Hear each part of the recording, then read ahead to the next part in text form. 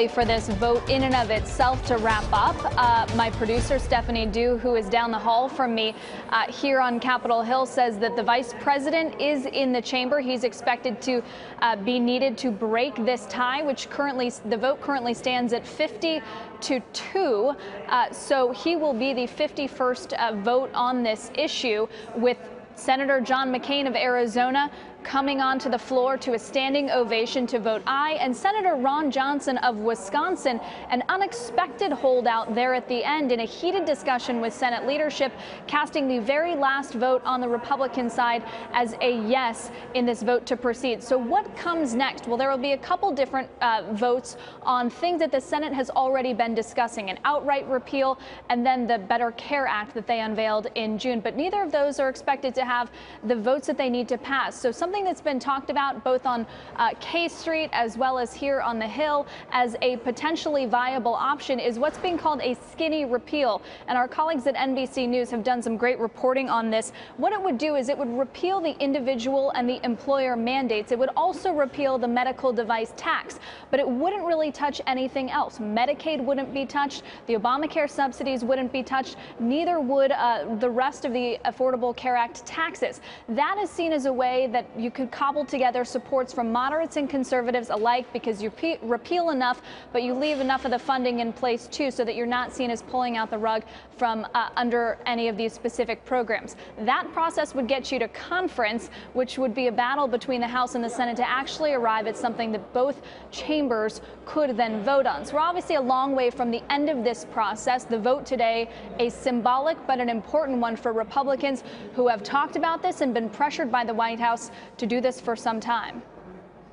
So, Kayla, you mentioned a skinny repeal here as being now bandied about. So if that happens and they only get rid of the individual mandate, presumably a bunch of people will still drop out of the exchanges if that happens. Has the CBO scored anything like this? It shouldn't be anywhere near the 32 million who would be uninsured on a straight repeal. But I do wonder how many millions of people who would decide they don't want Obamacare coverage if they're not forced to have it. Well, Kelly, on the CBO front, one of the reasons why the full replacement is not expected to pass is because the amendments that would be brought forth by some of the senators that would be looking to change that would themselves not have been scored by the CBO and would require 60 votes, which the Republicans obviously cannot get with the current composition in the Senate right now. So the skinny repeal is seen as the path forward, because it is something that not only would be able to fit through the keyhole of needing only 50 votes, but is something that is seen as potentially workable with the House. We should note that's not a replacement option. They would still have to figure out in due time exactly what a replacement would look like. And obviously some of the data around the marketplace would be like shifting sands as they work that out too. Meanwhile, John Harwood, some masterful maneuvering by Mitch McConnell. We knew he had to thread the needle very carefully, and I think even the late Robert Byrd would be impressed with how he's proceeding with this whole thing, don't you? I think it's very impressive and surprising, especially since Mitch McConnell had seemed to indicate that the process had reached a dead end just a few days ago. Also have to say it is a victory for President Trump, who has urged them to keep talking. He said in an interview with the Wall Street Journal just a few minutes ago, this is basically a motion to talk, but if we get the motion to talk, we'll be in good shape.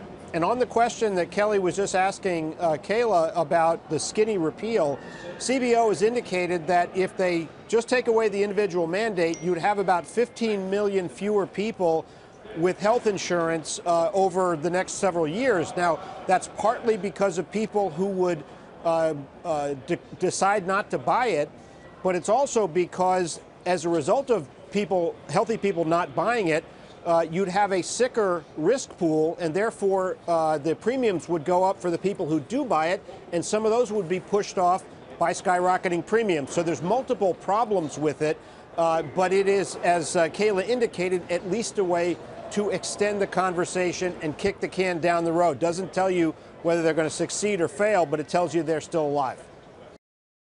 Hey there, thanks for checking out CNBC on YouTube. Be sure to subscribe to stay up to date on all of the day's biggest stories. You can also click on any of the videos around me to watch the latest from CNBC. Thanks for watching.